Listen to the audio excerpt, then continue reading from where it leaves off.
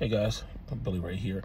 I'm not sure if you guys heard about this or not, but it's going around that there's in Colorado, they had these Venezuelan gangs coming in and taking over apartment complexes and raiding people and taking things from these people.